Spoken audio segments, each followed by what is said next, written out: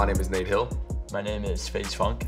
I'm originally from Pennsylvania, but I live in Jersey City. I'm originally from Aurora, Illinois, but I live in Chicago, Illinois. We are here competing for Fortnite World Cup, well, training.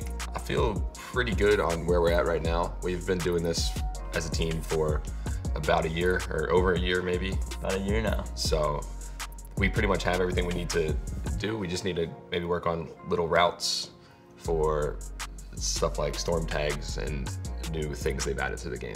Just kind of need to finalize our routes and our ideas and pretty much our plans and what we're gonna do at the World Cup.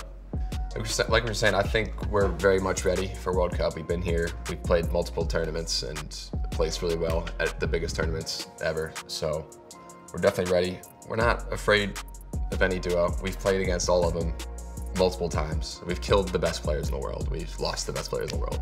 It's a lot of different factors go into it. So you can't be afraid to fight anybody. As long as it's smart, you're gonna take it. Yeah, I think we're ready as a duo for the World Cup. I'm not worried about any other duo. I mean, if I was, I wouldn't be here. We've practiced, we know what we have to do. We've been there, we've done it, we got second. I mean, I just want to win. I got into Fortnite basically out of just boredom of other games. I was playing games like Heroes of the Storm at the time or Overwatch. And that was after 7 years of Dota. So I was kind of just looking for something new. And my friend told me about this game.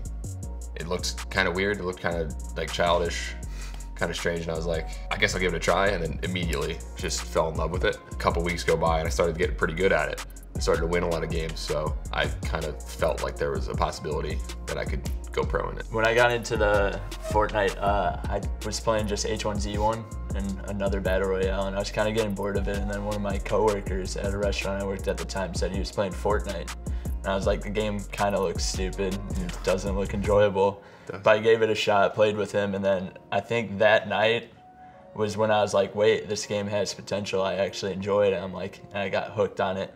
I just started playing it for fun, and then at a point I was really good. I was just like, I could probably play this game professionally now. It's funny, I say I'm a professional athlete, but I don't feel like I'm a professional athlete like a basketball player, football player. But I guess there are some aspects to it that are very similar, like the amount of training we have to do to put into it.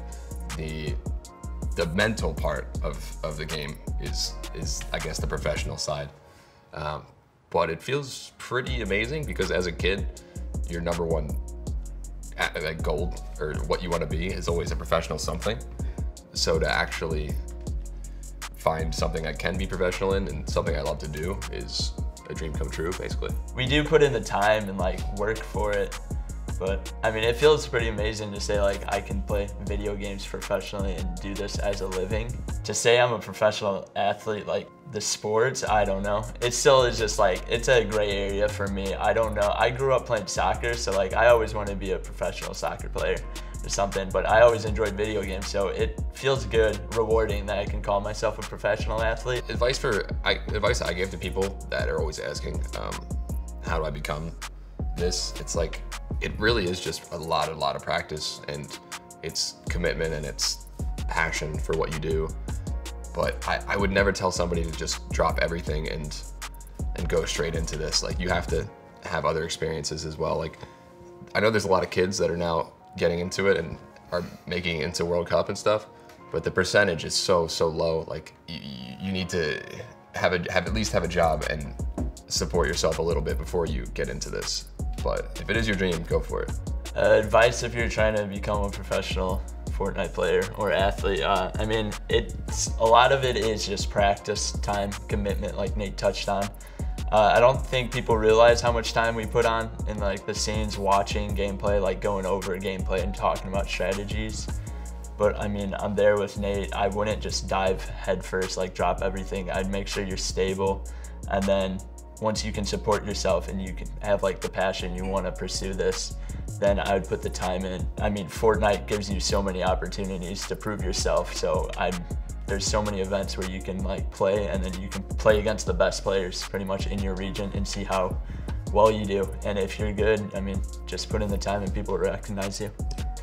Well, there are a lot of tournaments, and as such that you get a lot of prize money and recognition from, but we wouldn't be anywhere near where we are without a big online presence. And we can only go as far as our fans follow us too, you know? It's really important to have a website or something like that where you have your past resume, you have connections to your merch, connections to your clips, just everything about you really. And it's a good way to connect with your fan base as well. Something that they can relate to. They can learn more about yourself and just kind of be a part of it. As we're growing up, I'm getting bigger. Like, you want to keep an online presence because your fans want to follow you, see what you're doing. They want to know your day to day, but also when you're getting bigger, you're getting accomplishments, it's good to keep an online portfolio or website just to show your accomplishments, your clips. People can look you up online, see what you're all about, get to know you a little bit more. And a website always helps out, just shows your portfolio, where have you been, what have you done, and people can see it at a glance before they get to know you. For me, it means a lot to be on FaZe because when I was playing Fortnite, I always wanted to be on an org, and for me, FaZe was atop the list. And it fit who I was the best, and it's just one of the most recognizable gaming brands in the world. I'll be at bars sometimes wearing a FaZe chain, and people won't recognize exactly who I am, but they'll see that and be and they'll kind of start putting it together, and they'll recognize me from that. So I think it's just really cool to be on one of the original kind of orgs, you know? Yeah, being on FaZe is amazing. It was one of my top orgs too when I was considering, and just same thing that's happened to me. I was wearing a FaZe jersey and people are like, "Are you on FaZe?" They'll come up to you on the street and I'm like, "Yeah." And they're like, "Yeah, I don't watch you, but I watch God." I'm like, "Yeah, I know all of them." It's just amazing. Just the support, the family feel of FaZe, and just being recognized almost globally everywhere. People know the org. It's amazing feeling. This is Nate Hill. This is FaZe Funk. And FaZe up. FaZe up.